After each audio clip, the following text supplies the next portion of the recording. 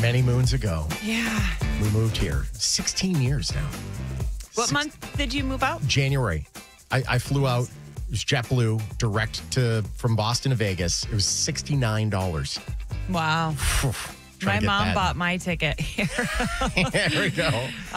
February, Super Bowl weekend, 2006. Wow. So I have you beat by a month. I moved back for 2.5 years. So you kind of have me beat total. Yeah.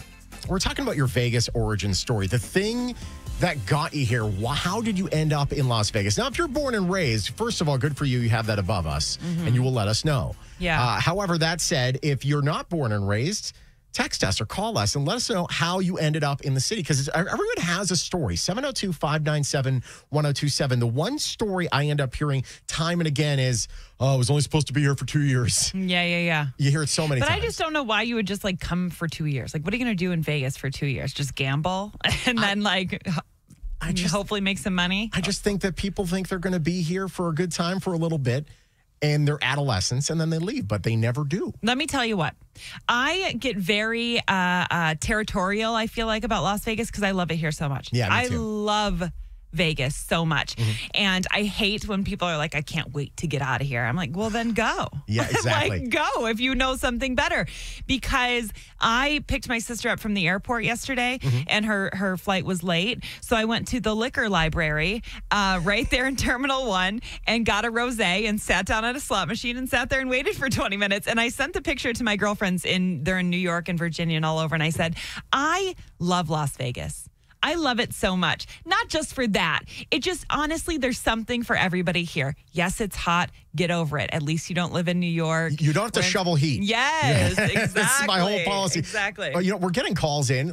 Shall we? Yeah. All right, there we go. Caution to the wind. VGS, you are live on the air. Who's this? Never mind, they hung up. VGS, you're live on the air. Who's this? Ken? Ken, tell us, how did you end up in Vegas? How did this all start for you? I got stationed at Nellis Air Force Base. There we go. There you go. How long ago?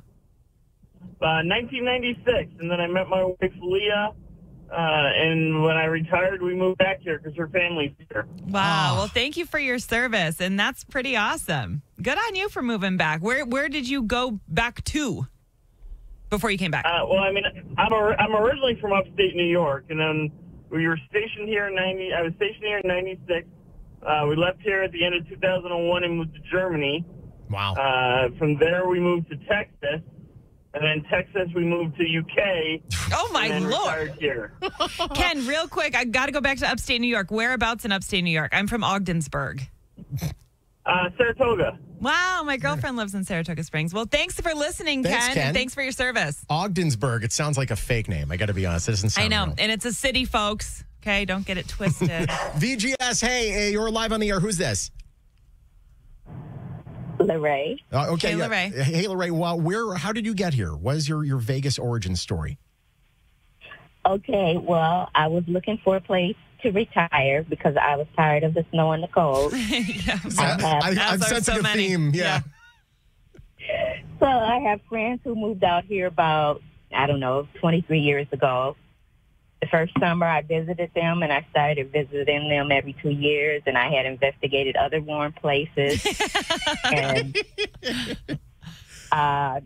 Vegas is made on a grid like the city I came from. Nice. And it didn't seem, I thought it was about the same size, but now I know it's much bigger than the city I came from. Right. And it's easy to get around. It's beautiful. And so when I retired, the next month later, I was on my way out here. I love it. Well, thanks for listening. Have an awesome day. We have other people calling as well. Keep the calls coming in at 702-597-1027. You moved here because your family was here, right? Yeah, my mom, my sister, my brother, my grandma, they all moved here. My aunt and uncle were already out here. Yeah. So I was in upstate New York and I visited in February. It was February and it was warm out. And I remember I moved and I was like, this is I could lay out right now. This is and I heaven. did. And I got sunburnt in February. And I'm like, why would anybody ever live in New York? This is so crazy. Once you realize there's a different way to live. I know. Yeah, it's pretty tough. I know. We're running out of time. I'll share this story though. Maybe at 9 o'clock I'll share the story about my Vegas origin story because I had a MySpace date here in 2005. I was talking to a girl the entirety of 2005. We met in Vegas. It did not go so well, but I ended up here And the long and loving it. And loving it. Yeah. It was great. My dad actually was one of the first pit bosses at Barbary Coast back in the day, like Wow. 79. Yeah. And I just happened to end up here. Tony texted us and said, I moved here 51 years ago when my husband got a scholarship to play basketball at UNLV. Wow. Love Las Vegas. What bothers me is when people say, how can you raise kids in Las Vegas? She said, I raised 2 terrific children and 5 grandchildren. Makes me crazy when people talk smack about Vegas. A lot of smack talk about Vegas. Juicy's on the line, my buddy Juicy. Hi, Juicy. How are you, girlfriend? We miss you. Hi. I miss you guys too. Congratulations on the new show. Thank you so much. Juicy, I don't know your origin story. Juicy, I know back from the old building way back in the day. Tell us how you ended up in Vegas. So, like the other caller, I'm a military brat, but my dad was Navy, but we always frequently, when he was gone on like his tours on the aircraft carriers in like the Pacific, he would make it up for us because he'd be gone for like 5 to 9 months, depending on his tour. And then he would take us cross country, and we'd always do 2 nights in Vegas. That sounds like a movie, Juicy. Yeah. And then we would go cross country and go to like Walt Disney World, right? Yep. But he decided that he wanted to retire, and they're like, oh, you want to go move to Vegas? And we're like, are we going to live at Circus Circus? Because that was back in 94. Right. So that was like the only thing that we knew, because as a tourist, you only knew the Strip. You Right. didn't know that there was houses. You know, I remember And so- when I visited Vegas the first time going across a pedestrian bridge, I looked out towards the west side, and I just saw like neighborhoods. And I'm like, what wow, the hell is Yeah. that? people live here. That's Right. weird. Yeah. So June 24th was my 28th year living in Las Vegas. Wow. And That's like you, crazy. Amy, like I get upset when people say, oh, I don't like Vegas. And I'm like, we take pride in our city because we've sure. seen a lot of things go down and come up, and how fast as, the city has grown. Yeah. It's just amazing. Absolutely. And It there is certainly a is. community. Like, I love the community of Las Vegas. Like, we're a huge family. Everybody knows everybody, unfortunately. Yeah, for some things. You can't hide. Yeah. You know, the one thing, obviously, 1 October here was a terrible, obviously terrible day for Vegas. But 2 October is like my favorite day of the year. Yeah. It is because Absolutely. what happened in this city on October 2nd, 2017, we all thought, okay, yeah, we're all come from different places. Sometimes you don't know your neighbors, whatever. That day, this city showed up so Yeah, big, and for we sure. had an identity to the world to show what we were Yeah. capable of, which was phenomenal. Everybody's story is different. Yours and mine are very, very different. Yeah. Mine's super simple. My parents moved here. I was 20, but very immature, and I had to follow them here and move back in with them. And you were immediately illegally gambling on the Strip. I was, and it was great. It was a lot of fun, and that's why I love it here. Mike is on the line. Mike, how did you get to Vegas? I was 4 years old in 1968. My dad was hired and trained and sent out here to Las Vegas to open up the first Arby's roast beef on the West Coast. You are here because of Arby's roast beef. Arby's roast beef restaurant. There we my go. God. All right, like the old Pretty school crazy. sign, too, the big old hat. Yeah, oh yeah. He opened up the one on Lake Mead and Bruce. It's still there. Exactly. Oh, my gosh. How much of your body is constituted of beef and cheddar? Not so much the cheddar, just the beef. Beef and boy. Oh yeah, we grew up on those. That's for sure. Imagine just coming out here and 4 years old. No. Everything you know is different. This is crazy. 17 years ago, hubby was offered a sponsored job here. We moved from South Africa with 8 suitcases, Wow. $5,000, and our 2 girls who are 11 and 6 years old. That is insane. Insane. So Wow. they've been U.S. citizens for 3 years now, and they love Las Vegas. Well, welcome to Vegas. yeah, We're glad that's to have you. Simone. Thank you for being here. Okay, I am here because of a failed MySpace date in 2005. I was reached out because back in the day, you're on MySpace. That was the place to be. I was kind of like a MySpace OG. I was user 63,000 out of like 400 million. The fact that you know that, man, Well, you're here's what such a lose. I was on everyone's top 8 because before you got to pick, I was on everyone's top 8. So I was like, it was me and Tom. That was it. Yeah. So this girl starts reaching out to me, and she is in radio in Northern California, and I'm doing radio in the Boston area. And we just start talking about radio. She reaches out to me. We start to talk about radio, and then we start talking about ourselves, and then we start talking about each other. And then we're talking on the phone every single day, all the time. Wow. And we are just kind of like falling for each other pretty hard because, you know, when there's no physicality and it's all emotion. You said this was 2005, yeah? Yes. I'm trying to think of like where cell phones were. They for sure weren't like video calls, right? No, not yet. Not even close. I think just flip still, maybe. Barely. Razor was pretty cool then. Yeah, I didn't have a Razor, but like it was like it was a twisty phone. It would twist open. You'd flip it like this. Exactly. No, it wasn't. It wasn't even the cool one from T-Mobile, the Sidekick. Wow. No, it was like a real jank one. Whatever the case.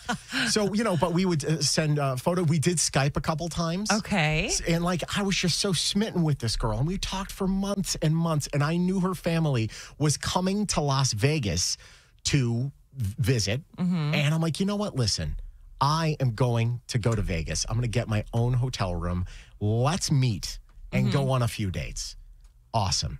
So I had months earlier, like in April, I had applied to the station across the street over there and didn't get an email back, whatever. So, but Vegas is kind of on my radar for whatever reason. So I fly to Vegas and I meet her. She's staying at Sam's Town. I'm staying at the hotel at Mandalay Bay. Oh my gosh, yeah. Now I am making $25,000 a year. My cousin paid for all of this. So thank goodness, because I could not afford that. So I'm staying at the hotel. She takes, we're both like broke and under 25, so we're not renting a car. She takes the bus from Sam's Town to behind the Hotel San Remo, which is now the Oyo, former Hooters. Yeah. And we meet there in the most sketch area. She comes back to the room.